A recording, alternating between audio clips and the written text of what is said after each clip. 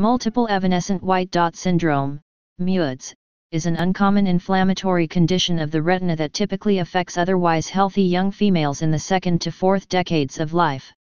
The typical patient with MUDS is a healthy middle-aged female age 15 to 50.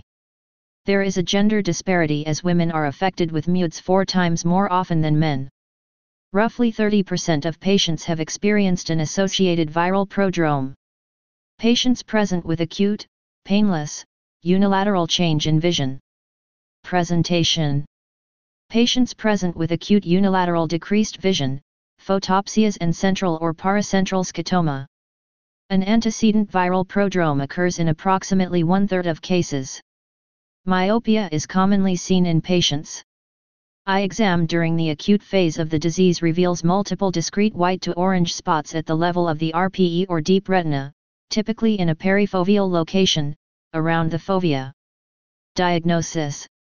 Visual field abnormalities are variable and include generalized depression of visual field, paracentral or peripheral scotoma and enlargement of the blind spot. Fluorescein angiography of the eye reveals characteristic punctate hyperfluorescent lesions in a wreath-like configuration surrounding the fovea.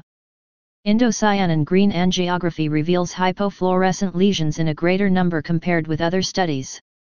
Fundus autofluorescence, FAF, has been shown to be a non-invasive method to demonstrate the subretinal spots in MUDS. Treatment. MUDS is a self-limited disease with excellent visual recovery within 2 to 10 weeks.